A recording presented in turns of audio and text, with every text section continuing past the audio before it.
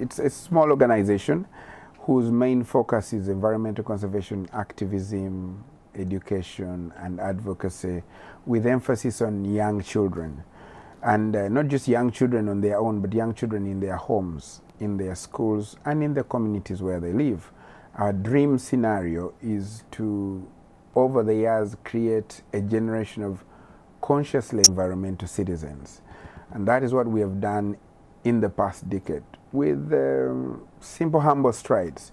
But if you see the way the world is changing at the moment, in every other state, in every other country, you find that there is a lot of, there are floods, there is famine, there is when it is hot, it scorches.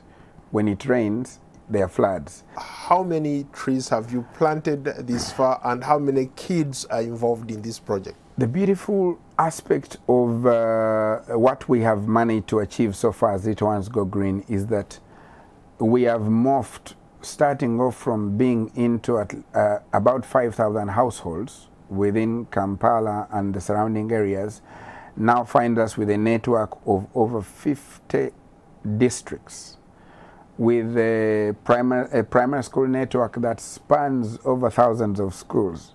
We are looking at having a total reach of about 1.2 million children. The entire continent, and especially in East Africa, they're experiencing these torrential rains. There are floods everywhere. In Kenya, over 200 people have died as a result of these floods. Your take? The biggest and the most important cause for this by default is climate change. However, it cannot be looked at in isolation. You need to look at it holistically, because there is rapid population growth in almost every other African country at the moment.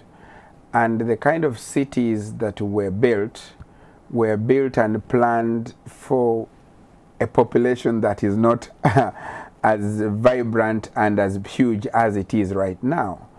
So then there is a strain on the economy, on the facilities, drainage, so that when now the rains come, because of all these other effects of climate change, they come with the floods, they are torrential, and they find a city whose drainage is not up to speed, then they will sweep through.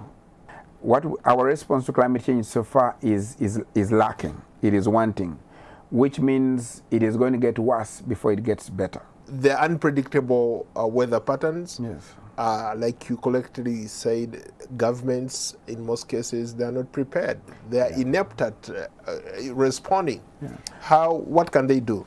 We need to take advantage of technology. There are early warning systems, climate smart actions from the meteorological department of how to predict what is to come, how it can come, and then how they can possibly curb it. Because in some of these places, in the settlements, in the towns, the drainage system has always been bad. So anybody knows that it is a recipe for disaster. So in some of these areas, gradually they need to start to rework the drainage systems to suit the population that has rapidly grown.